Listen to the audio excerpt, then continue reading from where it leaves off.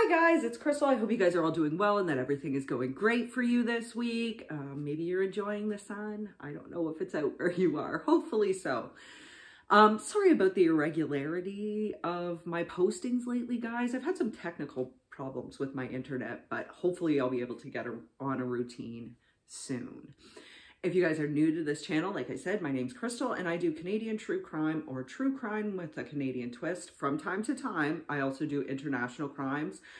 This month, like I've been talking about through recommendations, and this case that we're going to be doing in the next 2 weeks, this is a two-parter, guys. Boy, what a case, is going to be international. There's like a tiny link to Canada, but it's mostly international. So if that sounds like something that's good, that you guys want to learn about, come on over and join us. Hit that old like button, hit the subscribe button, notifications that sometimes work, sometimes don't. I don't know why. And leave me a comment. You know, I'm going to say it, particularly about this case. I might not get as many comments in the first part as in the second. And if you guys are returning subscribers, you guys already know how much I love you and how thankful I am that you guys choose to join me every week or whenever you can. I'm so thankful for it, guys. If you guys do choose to leave comments, though, you guys already know, no hate, please. There's already enough hate in the world, and we're just here to talk about things. Like I said before, and I have many times, your theories might be different than mine, and I always love to think about other people's theories and see how different they are from mine and how they're good for the case, things of that nature. It's very interesting to me. So today's case, guys, I promised you an international one. We're mostly in England today. It's about Lord Lucan. Have you guys ever heard of Lord Lucan? I had read like a small Max Hayne novella on this. You know how he releases like the true crime books. Well, he doesn't anymore because he's dead, but he did release the true crime books based on articles from his, I think he was in Nova Scotia at the time, and he did a lot of Canadian true crime. So I did know about this case. I didn't realize it was as twisty as it really is. So get ready, guys. So Richard John Bingham, Lord Lucan, the 7th Earl of Lucan, I guess we should say. He was actually born December 18th of 1934, and this would be in Marylebone. I hope I'm saying it right. It looks like Marylebone. I'm sorry, guys. You know how I am. That's London in the UK. He's the oldest son of George Bingham, who was the 6th Lord of Lucan, and his mother's name was Caitlin Elizabeth Ann Dawson. The family always referred to him as John, so a lot of the times you're going to hear me call him John or Lord Lucan or Lord Bingham. Just depended on who he was at that point in time, I guess. So we're going to refer to him as John. At this point in time, he had an older sister as well. Her name is Jane. I'm not quite sure how much older than he is. I don't think it was too much. So Caitlin actually had a blood clot in her lung shortly after she gave birth to Lord Lucan. So he was mostly raised by a nanny. Her name was Lucy Sellers. However, this is fairly common in upper class or aristocratic families in the UK anyway, so I don't think it would be that unusual, but it's part of the story. Sorry, guys. Like I said, initially he was raised by the nanny, and then his mother took over when she could, when she was more well. He does have a younger brother and a younger sister as well. Their names are Hugh and Sally. When he was 3, he started attending a pre-prep school with Jane. Everything was going along as normal until 1939. Of course, then you guys know war was imminent between Germany and England, as well as most other countries at this point in time. And in order to keep the kids safe, Lord and Lady Lucan decided they were going to send the oldest two. At this point in time, it was just Jane and John. They sent them to Wales, the island of Wales, because they thought that it would be safer. Wales is about 4 hours and 15 minutes away. However, by 1940, with the repeated bombings of London, they also decided to evacuate the younger 2 children. I don't know if his parents ever went with him. From the sounds of it, guys, his parents actually stayed in London, and it was the 4 kids that went on. And from Wales, they actually here's the Canadian link, ended up in Toronto. Now, there is a couple reports that said they stayed in Toronto for about 5 years. That appears to be wrong, guys. They just stayed there for a short time, but there's your Canadian link. They were in Toronto. And from Toronto, they ended up going to a place called Mount Kisco. And this would be in New York State. And they stayed with a very wealthy family friend. Her name was Marcia Brady Tucker. I'm sorry, I don't mean to laugh at Marcia Brady, but her name was Marcia Brady Tucker. And they stayed there, and she was pretty opulent, guys. They got really used to living a luxurious life. Yes, their parents were wealthy, but Marcia Brady Tucker was really wealthy. And she never said no to the kids. They grew up getting pretty much whatever they asked for. Now, while he was there, he actually attended the Harvey School. And during the summers, he and his siblings would go to summer camp in the, God, I have such problems saying this. I'm so sorry, guys. I'm embarrassed. Adirondack Mountains. I hope I'm saying it right. Adirondack. I know how to say the chair. I know what it is. Just have problems saying it. Sorry, guys. They went there and went to summer camp in the mountains. So like I said, the kids enjoyed all of this. But of course, in 1945, when war seemed like it was very much on the turning point, I think they had sensed that since 1944. By February of 45, his parents decided they wanted the kids back home. So the kids ended up going back to England at that point in time. Now, England was vastly different, of course, at this point in time, and their family home in Marylebone had actually been heavily bombed, guys, so they couldn't go back there. They had another home in London, but it also suffered some damage. It appears that all the windows were blown out, so the family couldn't stay there.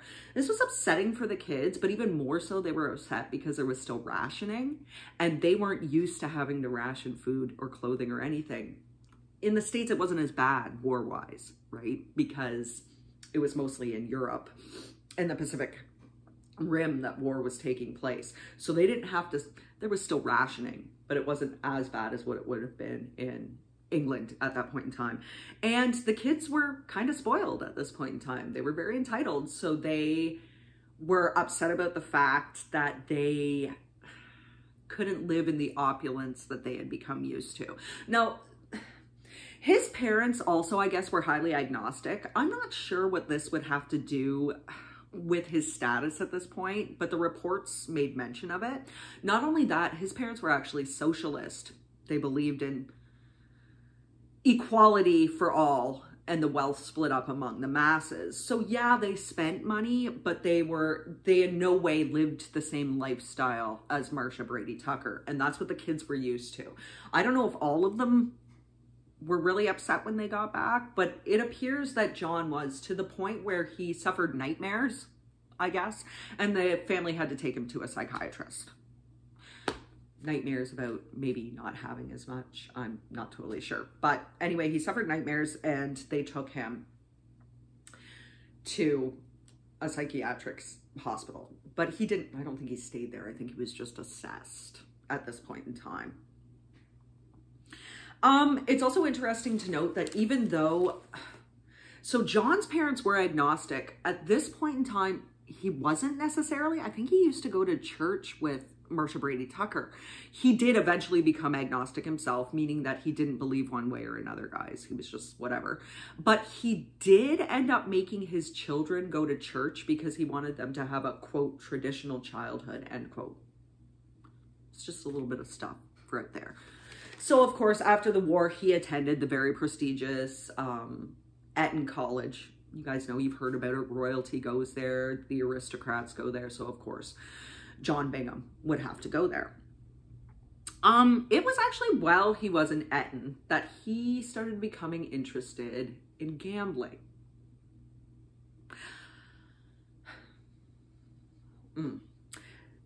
It seems like at this point, he wasn't like on the playing side so much because he decided to become a bookmaker. You guys know what a bookmaker is. It's a bookie. So a bookie is someone who, I want to get this exactly right, guys, sets the odds and then the buyer agrees to them.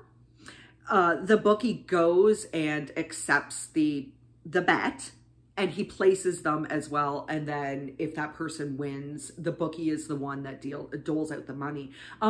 If they lose, I think they have other people to do what they need to do for them. But that's what he was doing. He was a bookie and he was making money on it. He used it to supplement his allowance, apparently.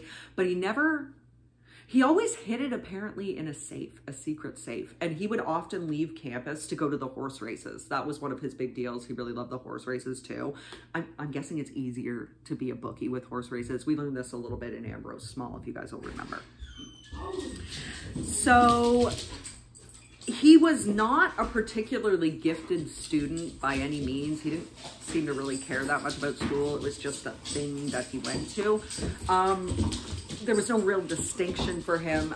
He did end up being, it looks like, a head of a fraternity house at one point in time. But regardless, he left school, it appears, in 1953, and he left school to have a stint in the army. If you guys have watched, most royals and most aristocratic families will serve in the army, and this is what he did too. His father, George Bingham, the 6th Earl of Lucan, actually had also served in the army, and they served in the same regiment of the Coldstream Guards. Now, I don't know if you guys are aware of who the Coldstream Guards were. I wasn't, but I know a little bit more now. It's the oldest continuously serving regiment in the British Army, guys. It's one of its regular duties is to perform at ceremonial occasions. So if they were crowning a new queen, funerals, state funerals, balls, things like that. It's the Coldstream Guards that you actually see there. They were also involved in every major fight between Britain and whatever other country. They were also involved in that. And one of their major duties is to protect the royals, guys.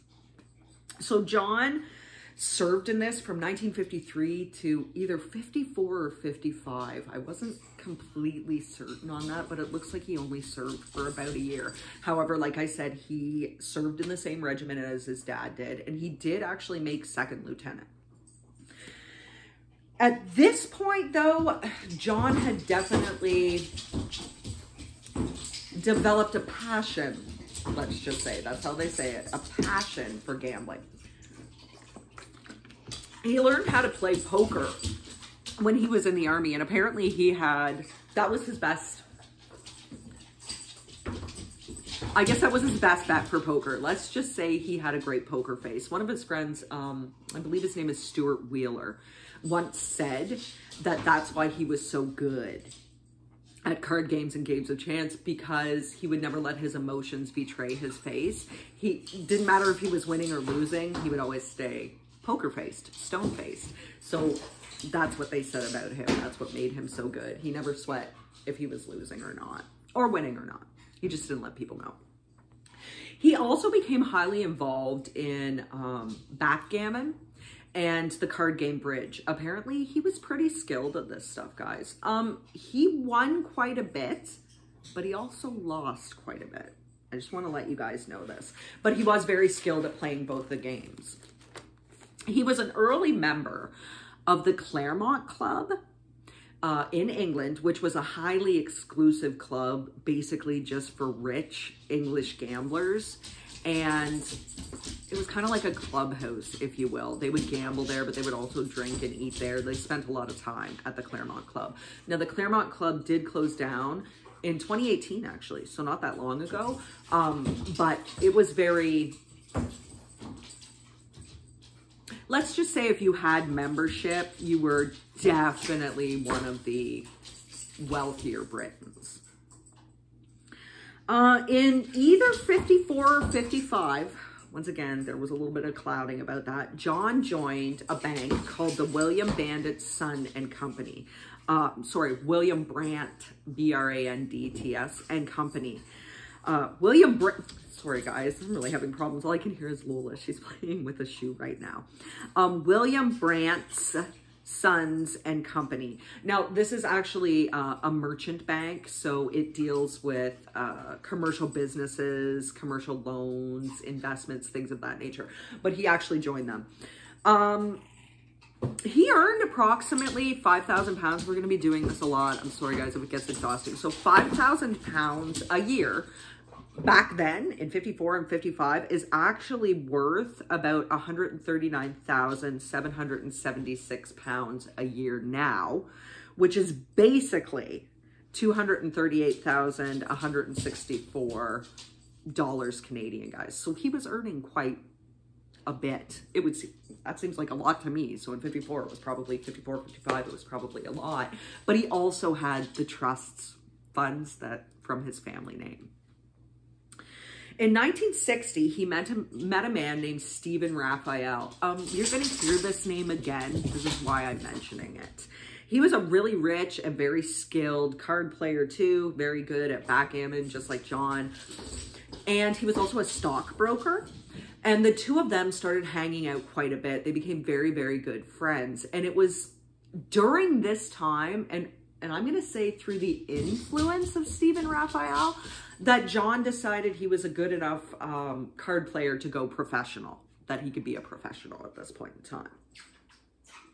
Now, like I said, he was good, but he was also not the greatest. He was, but he wasn't. You know how gambling goes, guys. Sometimes it's just the luck. And I would say he was becoming more and more addicted at this point in time, but I hesitate to call him a gambling addict at this time because it gets much worse.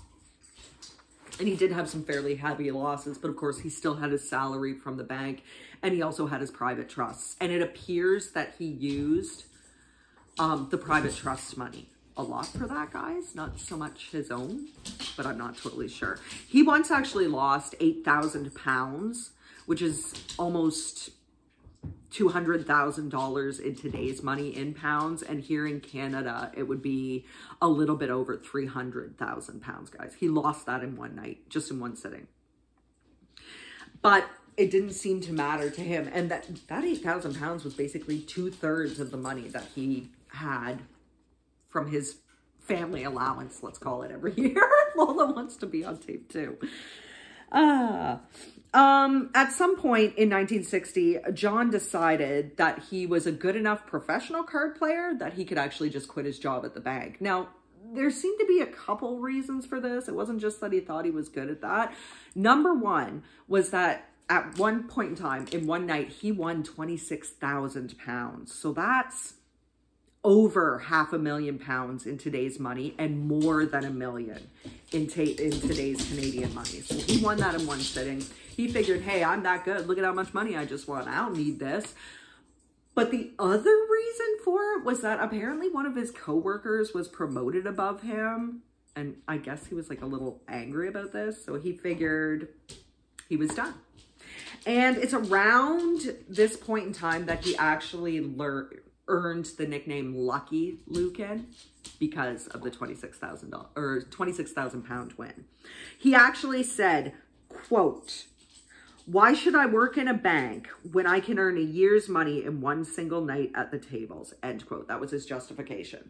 So now at this point in time, he's unfettered. He doesn't have a job. So he decided his next best move was to go and tour the US for a while. And that's what he did. He basically lived the Playboy lifestyle, just screwing around in the States, going to various horse races, playing golf, gambling at the tables. I'm sure Atlantic City saw him. I'm sure Vegas saw him too.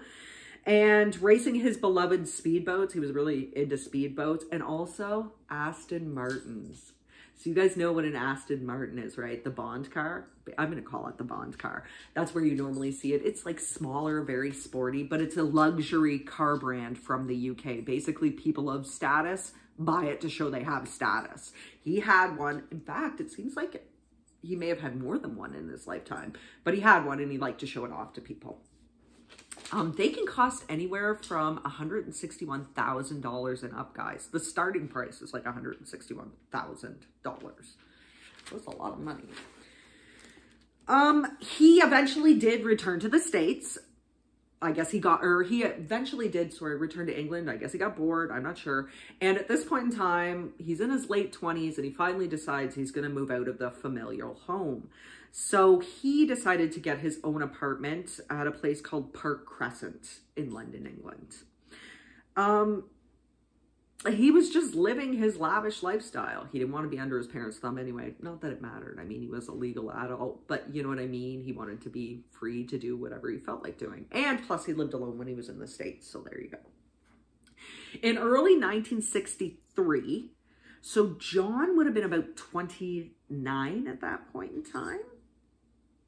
Yeah, 29, aroundabouts there. John met a woman named Veronica Mary Duncan. Now, Veronica was actually the daughter of a man named Major Charles Morehouse Duncan. And he was a major in World War II. And I think he had quite a bit of distinction, guys. That's why they mentioned him. She was actually born May 3rd of 1937. However, in 1939, when she was 2, the major actually died in a car accident. And as such, Veronica and her family moved to South Africa for a while. It was probably for the best anyway, because the war is starting at this point in time. They did return to England, though, when Mrs. Duncan got remarried. Veronica was known as a, quote, gifted artist, end quote. She studied art at an art college in Bournemouth. And from there, she then went to live with her older sister, Christina, in London. While she was living there, she worked as a secretary, but she also did some modeling. Christina married a man named William Shand Kidd. I know you guys know this name. Everybody does. His half-brother was actually Peter Shand Kidd. And Peter Shand Kidd is, of course, the future Princess Diana's stepfather. So it was through that connection, through William and Peter, that Veronica and Christina entered into London's high-up social life, that they became socialites, if you will. He was their invitation. And it was actually during one of these high-up social functions at a golf club, I think a golf tournament, I believe it was, that she met John, and he basically swept her off her feet. The two dated and were married within a hot minute, guys. I think it was just a few months, because they met in 63 and they were married by November 20th of 1963. And in fact, Veronica, it's been said that Veronica stated before she was married that, quote, she was looking for a god and he was a dream figure, end quote. So he checked all her boxes. Actually, just give me 1 second, guys. I'll see if I can pull up a picture of their wedding so that way you guys know who we're talking about. Sorry, guys.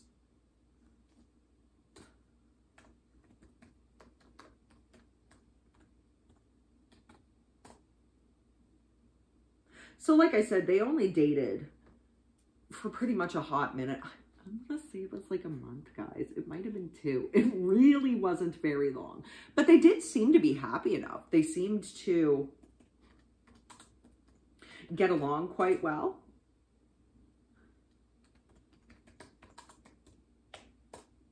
And at this point in time, everything was working out for them. Ah, there we go. Sorry, guys. So there you go. If you want to see it, that's Lord Lucan, and that's Veronica. John and Veronica.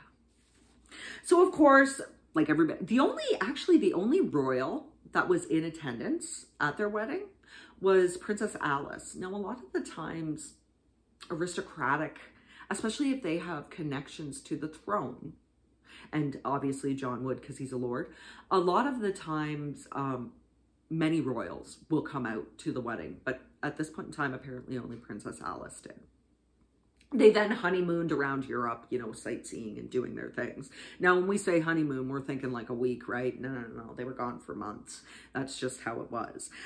Veronica was unaware of John Bingham's finances at this point in time. He was really good with keeping that stuff secret, let's just say. He was living a high lifestyle. He was showing around, of course, vacationing in European. He's got the car, he's got the speedboats, he's got everything. So at this point in time, she was completely unaware. And of course, she didn't have to worry at this point in time either. His losses were becoming heavier, but she didn't know. I'm going to guess that he dealt with most of the finances for the family anyway, guys. So because he was struggling so much, when he got back from his European honeymoon, he went to his father, and the 6th Lord Lucan actually gifted his son a sum of money. This was so that Lord Lucan could buy a large family home.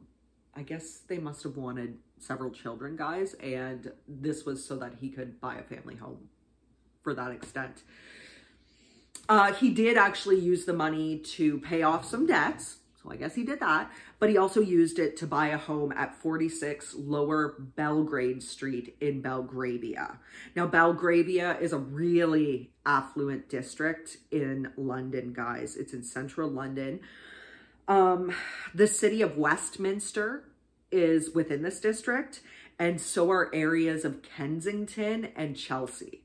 So very affluent, guys. It's a pretty quiet place to live, I guess, though, too. And it's located in the center of London, so it's a pretty hot commodity. However, most of the houses, and that's now, guys, most of the houses for sale in there are astronomically priced. They are some of the most expensive homes in the world in this area. And of course, this is where John had to sell. He still has that thing from childhood, like he's losing out. That's the main gist of what I get from this. He always feels like because of the way he lived part of his childhood, he should have more money than he does. It always feels like he seems to think he needs to have this affluent lifestyle because he's a lord, and he does have money, but he has to show it off. It's almost like he went from indulgence to what he would view as deprivation. We wouldn't, but he would. So he was continuously trying to build up his fortunes. And let's just say he thought that gambling was a way he could do it instead of an honest job. So they moved there in about 1967, it would appear. And of course, it was decorated to Veronica's taste. I don't think he really cared about the house itself. He just, what it looked like on the inside, he was more for status on the outside. So on January 21st of 1964, George Bingham, the 6th Lord of Lucan, actually died of a stroke. And because of this, Lord Lucan inherited all of his titles. Being the oldest son, he would. His titles now became the 7th Lord of Lucan. He was also the Earl of Lucan, the Baron Lucan of Castlebar, Baron Lucan of Melcombe, and the Baronet Bingham of Castlebar. And because of this, his wife became Lady Lucan, but Veronica also became the Countess of Lucan. So the couple went on to have 3 kids. The first was Lady Frances, and she was born October 4th of 1964. Then they had a son named Lord George Bingham. He was born September 21st of 1967. And they had a young daughter, their youngest daughter, was called Lady Camilla Bingham. And she was born June 30th of 1970. So as with the tradition of aristocracy, but also probably because Lucan himself was raised by the nanny, remember the blood clot, the couple immediately hired a nanny to help them out with the children.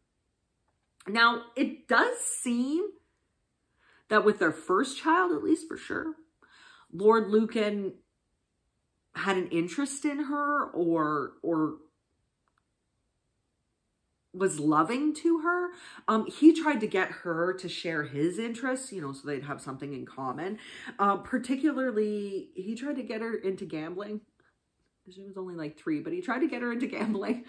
You know, the traditional masculine things like shooting and racing, horses, things like that, fishing, golf, but she never had an interest in that stuff. I don't know if he ever tried to show it to George, but he did try to show his daughter. Now, at this point in time, Lucan had a fairly regular routine. Early on in their marriage, when they had kids, he had a fairly regular routine. He'd be up at about 9:30. And he'd eat, well, I should say he'd be up at about 9 and he'd eat his breakfast and go over his business matters, whatever they might have been then. He would have coffee. He would deal with anything that had to be dealt with. He seems to have done this in the early morning. He would read his papers, things of that nature. Now, sometimes he'd go for a jog in the park after this, and sometimes he'd take the dog for walks. However, he would then venture out to his customary spot at the Claremont Club in the afternoon, and he'd start gambling then. They'd gamble for a little while until the card game petered out. He would go home, change his clothes, and be back at the Claremont Club for dinner and more gambling later on that night. And he would gamble sometimes into the wee hours of the morning, guys, just depending on how good his luck was, I guess. And it was kind of expected that Veronica would go and watch him. Never take part, but, you know, cheer her husband on, I guess, silently.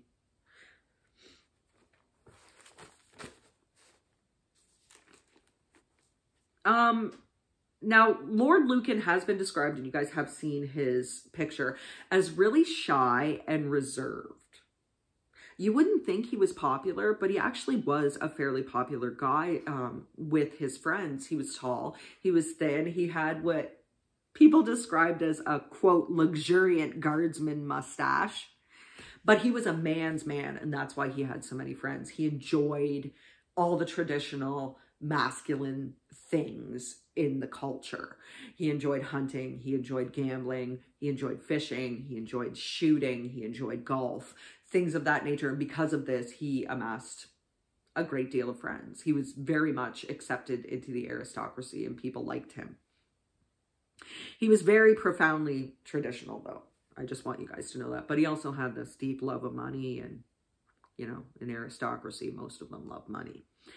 At one point in time, he actually said, and this seems like it was about 1956, and this will go with the theme I described before with him and money. He actually said that he needed, quote, at least £2 million in the bank, for things like motor cars, yachts, expensive holidays, and security for the future. Would give myself and a lot of other people a lot of pleasure, end quote. So he's very driven by pleasure, guys. He's hedonistic. And he was fairly generous, especially with his friends. And it didn't appear that he was above buying his friends, guys. Whenever he took them out, he'd show them a good time, hiring helicopters so that they could go from place to place, and planes. They actually said private airplanes so that he could transport his friends in luxury to whatever area. Of course, doing the racing boat thing, the Aston Martin, taking them to horse races, gambling hunts, things of that nature. He wasn't above spending money on people, and he wasn't above buying people. He also, of course, you know, loved the greater things in life. He drank super expensive Russian vodka, which would have been really hard to have get at that point in time. He also, of course, raced his expensive boats and had to have the Aston Martin, so he loved the lifestyle. In 1966, this is really funny, actually, Lucan screen tested for a part in a movie called Woman Times 7. Now, he didn't get that part, but let's just say that a director for the James Bond movies actually saw the screen test and kind of urged Lord Lucan to screen test for the role of James Bond, which he would have been perfect for, right? He already loves the Aston Martins, dark hair, luxurious, elegant, aristocratic, high society guy, suave, all that stuff. He would have been perfect for it. And they really wanted him to test, but because he hadn't gotten a part from his last screen test, he actually rejected being James Bond. He rejected it. Could have been because he was afraid he really wasn't good. It could have been because they turned him down once, so he just didn't care anymore. But he actually did screen test for a movie.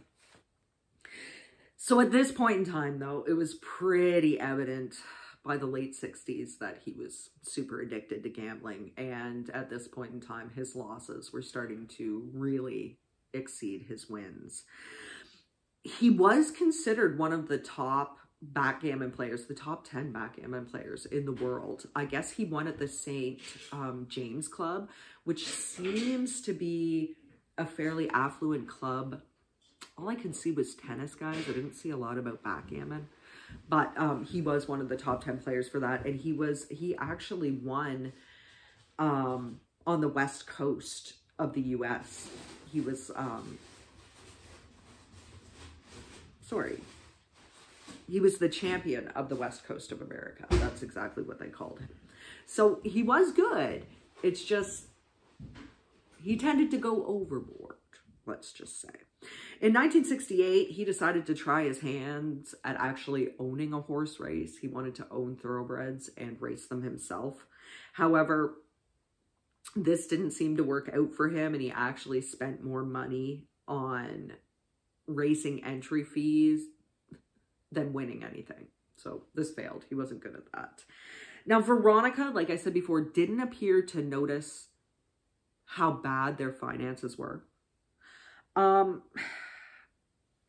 The couple would apparently argue about money from time to time, but I don't think she had any idea how bad it really was. I don't think at this point in time it was terrible. Like, he still had money from the trusts, but he also was taking out debts, let's just say. Their relationship was kind of rocky due to the finances, but also due to the fact that she was super lonely.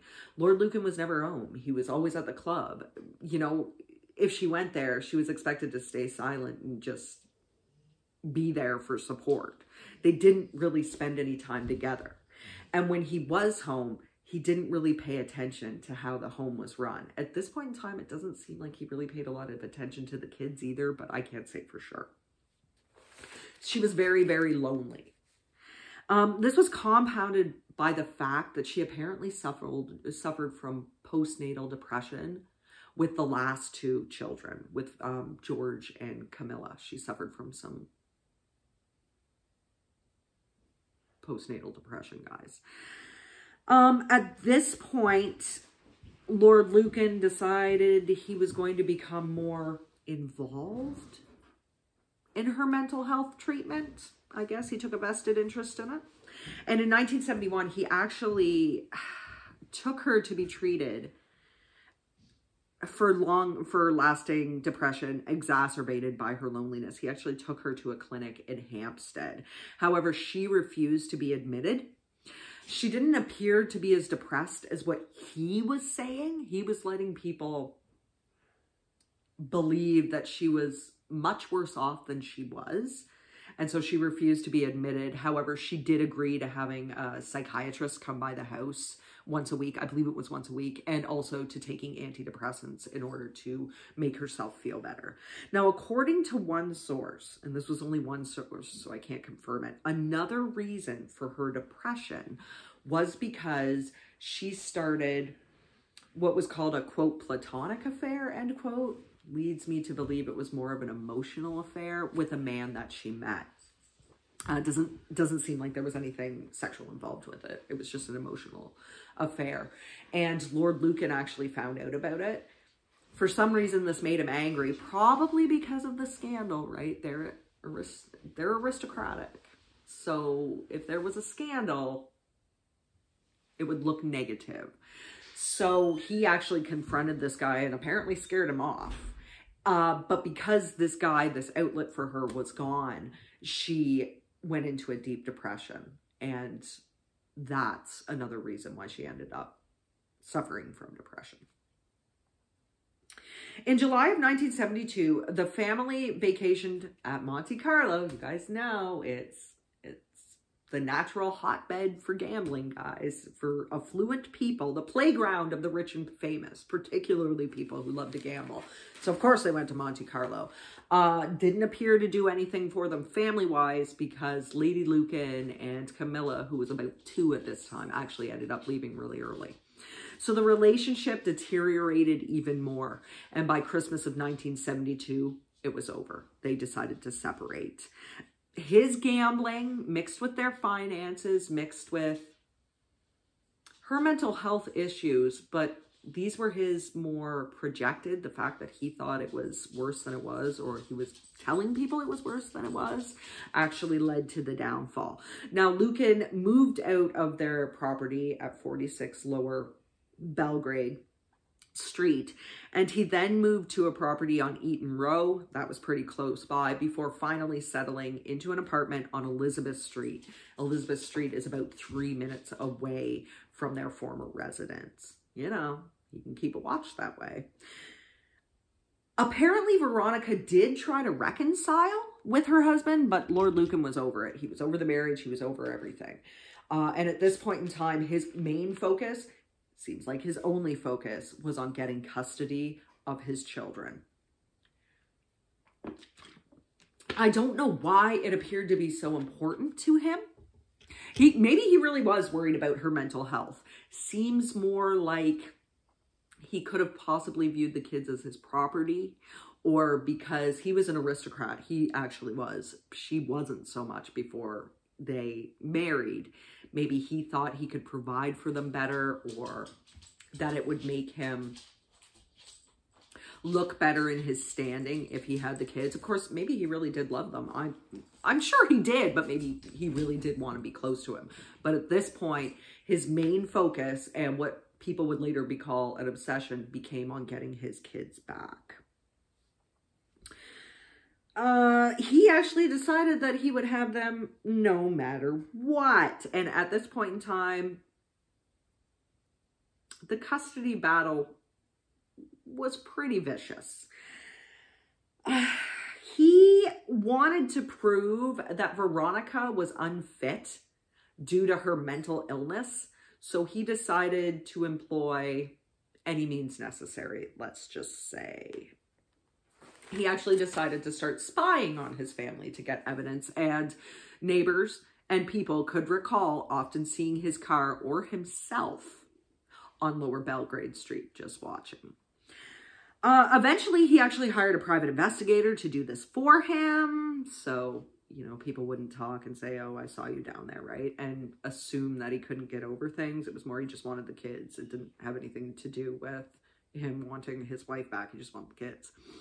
He also apparently talked to several doctors, psychiatrists, trying to get Lady Lucan committed.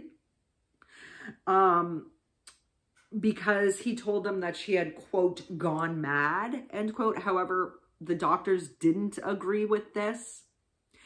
Lady Lucan wasn't mad like John claimed. She wasn't suffering from an untreatable mental illness or an untreated mental illness. Yes, depression is a mental illness, guys, but hers was on the lower end of the spectrum. And though those psychiatrists believed that, yeah, antidepressants would help her, in no way did she need a hospital stay. She wasn't a danger to herself. She wasn't a danger to her kids. They said she didn't need it. At this point, the family was also going through nannies at a steady rate. And part of the reason is because Lord Lucan would try to befriend the nannies so he could pump them for information about his wife. Now, the original nanny, Lillian Jenkins, who they had hired when Francis was born, Lady Lucan actually let go of in December of 1972, and I believe it was because of her loyalty to Lord Lucan. Lucan would then go around, and as part of his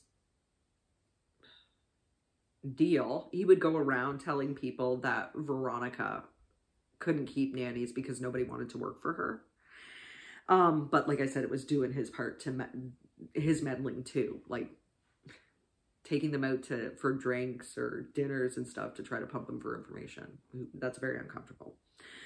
One nanny named Stefania Sawicka said that Veronica had actually told her in confidence that Lord Lucan used to abuse her, particularly that he would beat her with a cane. He told Veronica he was beating her with this cane in order to, quote, beat the madness out, end quote. She also said that he had tried to push her down the stairs on at least one occasion. And apparently she told Stefania that she was afraid of Lord Lucan and that she wouldn't be surprised if Lord Lucan killed her one day. So he was abusive. I don't know if that's something that a lot of people knew, but she did later interviews in life, guys. She did later on. when she was talking about her marriage, she definitely alleged that he abused her. So I'm pretty sure he was abusive. But like I said, I can't confirm this. Now, apparently, once again, I can't confirm this. Lucan might have actually gotten off on beating her, I guess, to say it a nice way. Maybe he had an interest in S&M. I'm not quite sure. But apparently, when he beat her, Lady Lucan said, quote, "They were measured blows. He must have gotten pleasure out of it because he had intercourse with me afterwards," end quote. And this was actually in an ITV documentary from not that long ago, guys. Apparently, there was a sexual element to his abuse for him. In late March of 1973, Lucan and two private investigators actually came up to Stefania Sawicka and the younger two children. I believe they were at a park near the family home. Frances was in school at this time. And told the nanny that the kids were now wards of the state. Very, very strange. I guess he wasn't above lying. They were wards of the state that I know of. There were no papers that said that. But anyway, and she had to turn them over to him immediately, which is also strange because if they were wards of the state, a state official would have come and collected the kids. But regardless, and of course, because she heard this, she turned the kids over to him. He also went to school and picked up Frances, giving them the same deal. Now, at this point in time, they weren't wards of the state, but he had somehow managed to get temporary custody of the kids. I'm not quite sure how, but he had somehow managed to do it. So at this point in time, he has temporary custody of the kids. Veronica, of course, went to the courts and asked for the children to be immediately returned. Now, the judge sensed that this was going to be a highly charged and controversial or conflict-filled matter. So he decided to adjourn it until June 3rd of 1973. And there they would make a decision on who should have custody of the children. So, of course, Lucan, as his defense, is claiming that Veronica is crazy. In order to support her defense that she wasn't, she decided to actually go and be assessed, once again, at a clinic. And this was the Priory Clinic in Roehampton. She went there for a 4-day stay to be properly assessed so she could definitely say, hey, no, guys, I've got this paper. Definitely not insane. Which is really bothering me, guys, because that's the terms they would have used then, was crazy and madness and insane. These are not my terms, guys. These are terms from the research and from the times. I'm just putting it into context for you. Depression is a serious mental illness. But like I said before, she was not on the higher end of it. It appears that counseling and antidepressants helped her. She was desperate for the kids, and she would basically do anything to be able to have her kids, so she went all the way with this assessment. Now, the clinic did find that she could benefit from counseling, from some going to a psychiatrist and antidepressants, but in no way was she a danger to herself, to society. She in no way needed to stay at the clinic. She was just suffering from mild to moderate depression and anxiety. They also believe she had anxiety too.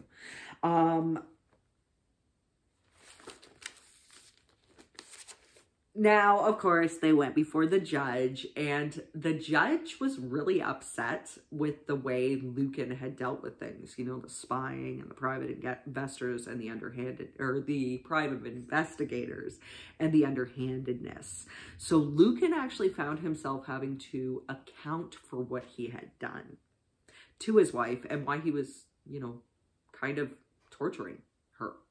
He had to account for all that.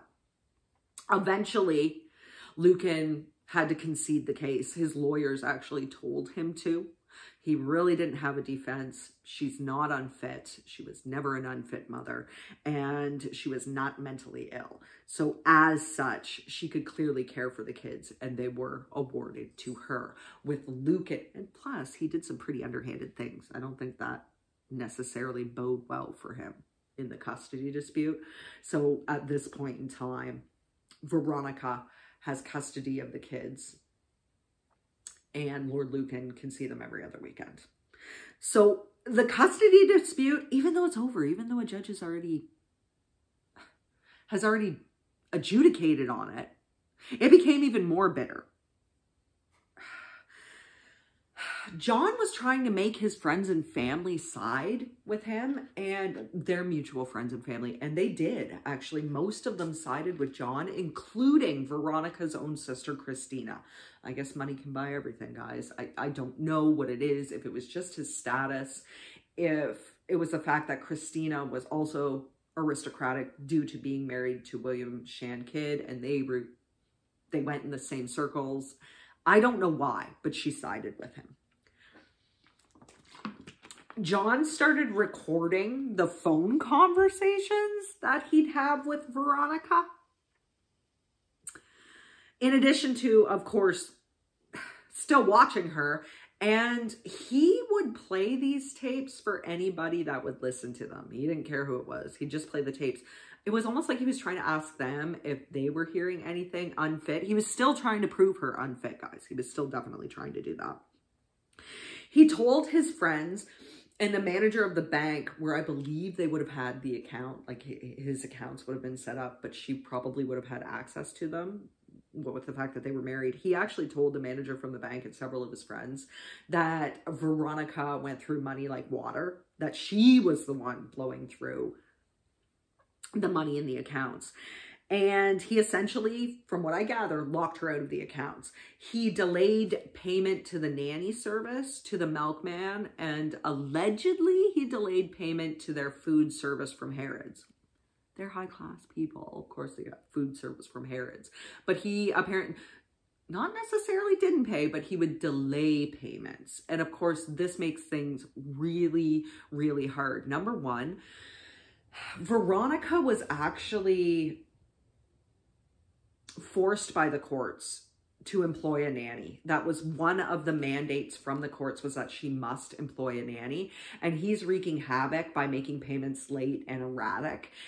Therefore, the nanny service doesn't quite trust that they're going to be paid. So there's another reason why they went through a lot of nannies as well.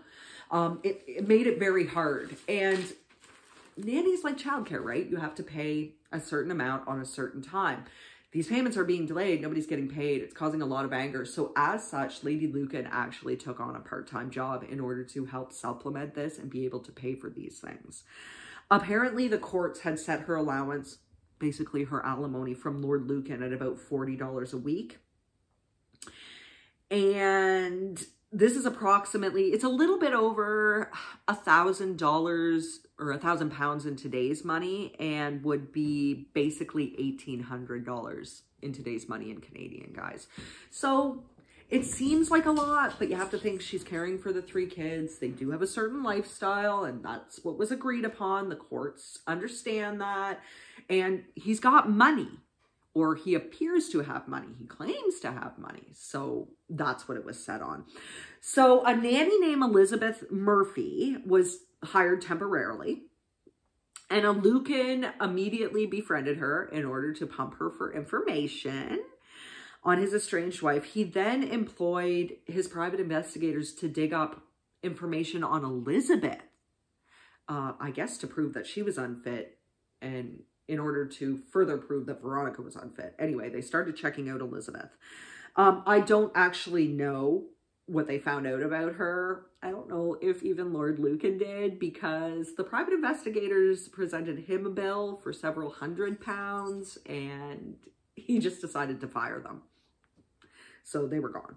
Christabel Martin was the next nanny, and she attested to hearing strange phone calls. Sometimes the person on the other end would just do the creepy, heavy breathing. Sometimes a man would ask for just random people, just random names. That's all she said, but she did say there was some disturbing phone calls. So he's basically prank phone calling his own home, but whatever. She was, of course, gone shortly afterward, and there were several more rotating nannies until late 1974 when a woman named Sandra Rivett, or Rivet, but it's Rivett, R-I-V-E-T-T, decided to take the job. So at this point, Lord Lucan is in some definite financial trouble. The court case cost him £20,000. So in today's money, that's almost £200,000. And he would have been the one that would have had to pay for everything. That's basically £330,000 Canadian, or $30,000 Canadian, guys. Just think about that. That's how much court cost him. £20,000 back in the early 70s was quite a lot, and it cost him quite a lot. And as such, in late 1974, his reserves, his cash reserves, were pretty much gone. His friends remember at this point in time, he started drinking heavily and smoking heavily, two things he hadn't really done before, and his friends grew pretty alarmed. They were pretty scared of what was going on with him. He also started making drunken phone calls to people. We've heard about this before. If you guys remember Sherry Furtuck, Craig Furtuck did this. He would make phone calls to his friend. Her name is Lady Mary Osborne Aspinall. I just want you to remember the last name Aspinall. It's going to come up again. Not in this one, but it will. He also made calls to her son, John Aspinall. He was an infamous bookie, guys, and also the owner of a zoo in London. You're going to hear about the zoo again. So he would call several other of his, aristocratic friends, and also a guy named Grenville Howard. He would call all of these people, and he would actually talk about killing Veronica. How much easier his life would be if Veronica was dead. Grenville Howard later told police in a statement that Lucan talked about murdering Veronica and how doing this, if he murdered her himself, would save him from bankruptcy. He wouldn't, I guess, have to give her an allowance. Maybe if he didn't gamble so much. But anyway, he said that if he murdered her, it would save him from bankruptcy. He talked about ways that he could get rid of the body, specifically dumping her body in a place called the Solent. This is like a waterway between the Isle of Wight and Great Britain. He wanted to dump her body there. He said that if he did it this way, he would, quote, never be caught, end quote. John then borrowed about £4,000. I'm sorry, guys. I know I'm making it tough because I keep calculating it. But he borrowed about £4,000 from his mother, which is basically close to £39,000 today. And then he asked another friend for £100,000. And this was actually Marsha Brady Tucker. He asked Marsha Brady Tucker if he could borrow £100,000 from her. She said no, actually. So he then wrote to her son, telling him he needed the money to, quote, buy his kids back, end quote. But the son also refused. He then went on to ask many of his friends and acquaintances for money, and nobody would do it. I think they're all on to the fact that he's gambling it away, and this was his deal, right? He figured if I can get this money, I can quickly make it up at the tables and then some. That's the gambler's way of thinking, right? I always have the chance to make it up, even though he was losing quite a bit at this point in time. That's basically what he told them for, it was for his gambling addiction, so he could make fast cash at the tables. He then went to a guy named James Goldsmith, who is a friend of his. He was a financier, a tycoon, and a politician. James didn't outright loan the money to him. Instead, he guaranteed a $5,000 pound overdraft for him. However, this remained unpaid. He was basically a co-signer, guys. It remained unpaid, though. You never paid that back. So Lucan needed even more money, I guess. Trust me, he has things in mind. This is probably why he needed it. So he then applied for a loan at a place called Edgware Trust. And of course, he wanted the £5,000. He told them that he earned approximately £12,000, which is close to £116,000 today, from his various family trusts. He's basically telling them that if they loan him the £5,000, they're assured to get it back because he makes more than that in a year. However, he was unable to find a surety, okay, that would help him secure the $5,000 loan, so they only loaned him £3,000. It appears he needed a co-signer, and he couldn't quite find one. James Goldsmith had already co-signed for his overdraft, but he couldn't find anybody to co-sign for the Edgware Trust. Not somebody who would put up enough collateral or take enough of the risk. So they only loaned him £3,000. That's what he was guaranteed for, I guess. Edgware Trust later found out that all four of Lord Lucan's accounts that they knew of anyway, all four of his accounts were thousands of pounds overdrawn at this point in time. His gambling is seriously out of control. But he'd tell people he played for lower stakes, so it was fine. It didn't matter. He was still losing. He was losing a lot. And part of it could have been because mentally he still had this obsession with his kids, and that was all that was on his mind. Maybe he couldn't focus as well. It's an addiction though, guys. It drags you under. It was said that between the month of September 1974 and October 1974, he lost, get ready for it, guys, he lost £50,000 in a month in 1974 dollars. This is approximate to almost £500,000 in today's money, or about $826,000 in Canadian money. That in a month he lost that, guys. So 3 nights before the incident, you know there's going to be an incident. 3 nights before we get into this incident, Lucan was able to get a close friend, I'm not sure who it is, to loan him £3,000. It's alleged that at this point, Lord Lucan actually was £60,000 in debt. That's how much he actually owed people. Some reports said $60,000 to $75,000 in debt. So he's owing close to $1 million, guys. He's got nothing left in his coffers. What he does have left is not enough to pay off these debts. And he's feeling a lot of stress, feeling a lot of heat, angry about the fact that he doesn't have his kids. I think it was more or less to prove that he was better than her. And the courts didn't see it that way. Angry that his ex-wife is costing him money anyway, right? He's got to pay, it's either alimony or child support. It's a form of that. He's angry about all this. He still wants to find any way he can to basically destroy her, it looks like, too. So he's very angry. He's volatile. He's not in a good state. During this short period, though, during this month, guys, friends do remember that it actually seemed like he was getting better and that his obsession was waning, if you will.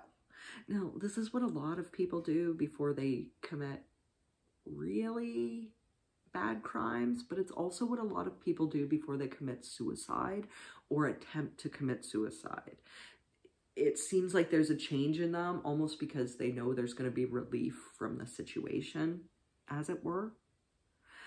You guys might think of it as a different way, but it's almost like they don't care anymore because they have a solution, whatever it might be, to their problem. So the problem isn't weighing on them as much, regardless. Like I said, they claimed that the obsession with the kids was waning, and it's possible, though, that his friends, the aristocratic friends, because they had loyalty to him, were just sticking up for him. But regardless, they say that he was getting better. Apparently at his requisite family dinners too, right? He still had dinners with his mom and his siblings. They also said that he was talking a lot less about getting the kids back than he had in the previous 2 years. On November 6th of 1974, Lord Lucan saw several friends and family members. None of them recall, or will at least admit to it anyway, any strange or unusual behavior from Lord Lucan. One even said, quote, he seemed very happy, just his usual self, and there was nothing to suggest that he was worried or depressed, end quote. Lucan's schedule had changed since the separation, but it kind of seems like it changed since he'd started gambling even more and more, let's just say. Because he often gambled into the wee hours of the night, he wouldn't often get up until noon. Noon was usually when he woke up, guys. I don't even know if he attended to business anymore or anything else. It just seems like he woke up, he got dressed, and he went to the club. He also would take sleeping aids too. I guess he said he had insomnia. That could have been due to the nightmares he had as a kid. I don't know. But he said he had insomnia. So most days, pretty much every day, he wasn't up until around noon. However, this routine, which was established, was changed November 7th of 1974. He got up really early and he called his lawyer. I don't know what for, but he did call his lawyer that morning. He then made plans at the Claremont Club for what appears to be a late lunch with a woman named Andrina Colquhoun. I hope I'm saying it right. Sorry, guys. But he actually stood her up. He never ended up showing to that. He also was supposed to, at 1 p.m., meet with an artist friend of his and a banker friend of his, also at the Claremont Club, but he stood them up too. He didn't go to that. So in the afternoon, until about 4 o'clock, can't be certain of what he was doing. At about 4:45, no, at about 4 p.m., sorry guys, at about 4 p.m., he called a pharmacy near Victoria's home, asking them to identify a small pill he'd found. They actually told him it was an antidepressant named Limbatrol. They were not surprised he had done this because apparently since the separation, Lord Lucan had called them on several occasions asking them to identify a pill. It appears he's taking these pills from the family home. Either that or he's getting them somehow and trying to prove that Lady Lucan was taking more severe antidepressants or that she was on some type of hard drug, you know, so that he could get the kids back. Regardless, he asked them to identify this pill. They told him what it was, but he would never, ever tell them where he found this pill or why he had it. He wouldn't say anything like that. He'd just ask for an ID. At 4:45, he called his friend Michael Hicks Beach.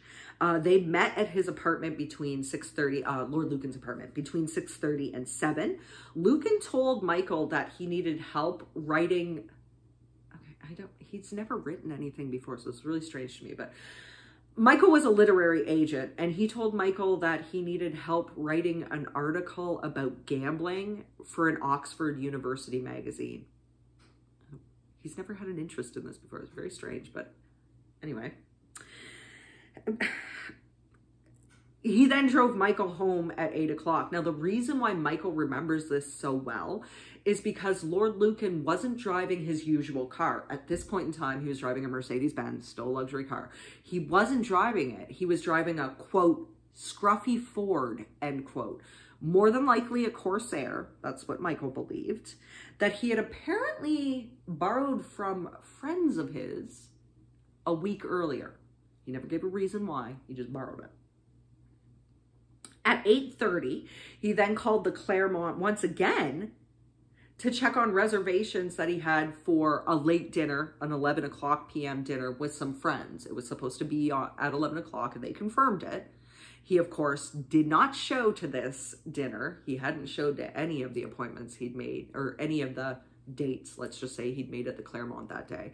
He did call those, so they did hear his voice. They did know he was around at that point in time. But of course, he never went to this. He stood these people up too. And also, he stopped answering his phone. So now we're going to have to switch over to Sandra Rivette, guys. You knew she was going to come up again. Sandra Eleanor Rivette was actually born September 16th of 1945. Her family relocated to Australia shortly after that, in 1947 when she was about 2. But they eventually came back to England in 1955. She was very pretty and very popular, guys. She was described also as being a very smart girl, though she didn't do well in school. It looks like she didn't do as well on tests. And you know what? That happens with a lot of people. I've known very, very smart people who don't do well on tests because they're just not good at taking tests. She didn't, after she left school, she was aimless, guys. She always appeared to be trying to find her way in life and trying to find what best suited her. She decided to try her hand first at being an apprentice hairdresser. That didn't work out. About 6 months later, she was working as a secretary.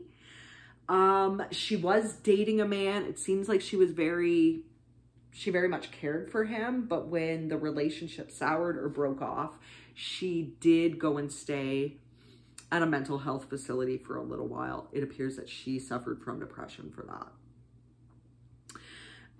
At one point, she then became engaged to a man named John. And at this point in time, she was trying her hand at being a nanny. This was her first stint as being a nanny, and she worked in Croydon for a doctor's family. On March 13th of 1964, she actually gave birth to a son she named Stephen.